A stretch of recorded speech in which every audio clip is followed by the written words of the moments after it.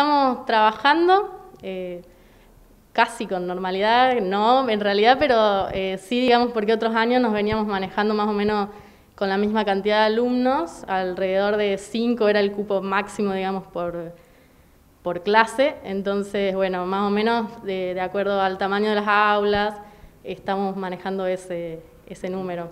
Y bueno, y estamos actualmente funcionando acá presenciales, 4 profes, que sería Dani Benvenuto, Hugo Suárez, Ale Arloro y yo.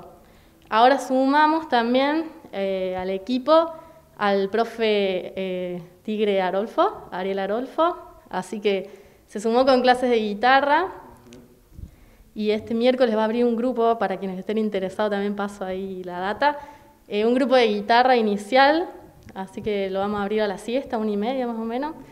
Y bueno, y así estamos, seguimos con más o menos los mismos instrumentos, que eran canto, violín también sigue la profe Romy desde Villa María, está dando.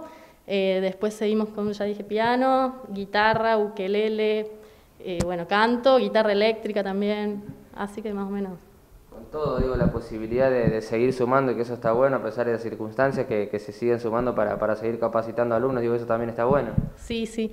Aparte, bueno, la gente por ahí tiene ganas de hacer alguna actividad y entonces está bueno que nos llaman mucho para sumarse. No hicimos mucha difusión por esto de que íbamos viendo a ver qué pasaba, si volvíamos como de a poquito, a ver cómo nos organizábamos. De hecho, reorganizamos todas las aulas, movimos el piano de lugares, como que hicimos varios cambios para poder funcionar, digamos, y teniendo la distancia y cumplir con todo el protocolo.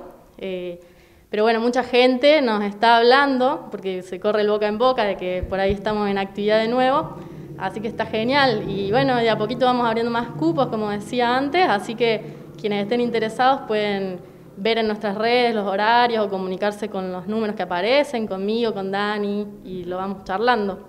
¿Les pasó a lo largo así desde que venimos desde marzo con todo esto, que alguien les haya llamado para decir me quiero despejar y me quiero conectar con la música? Digamos, ¿hay gente que se anima con todas estas circunstancias? Sí, sí, es más, algunos por ahí, otros años, no hacían coincidir los horarios, como que por ahí por trabajo, por otras cosas, no tenían tiempo y ahora como que se les hicieron algunos huequitos y están aprovechando este momento y nos contactan para empezar clases. Están muy invitados, invitadas todos, quienes quieran, y también hacemos por ahí talleres online, como le contaba a Tommy.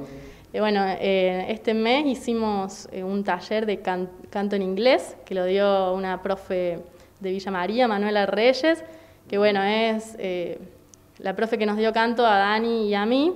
Así que fue como todo un honor que ella pueda estar compartiendo con la gente de Pose y también de los alrededores, de Córdoba, de otros lugares que también se interesaron al ser online.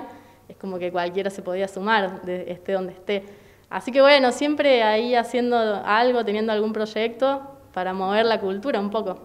Y la música, me imagino. Sí, sí, es la idea.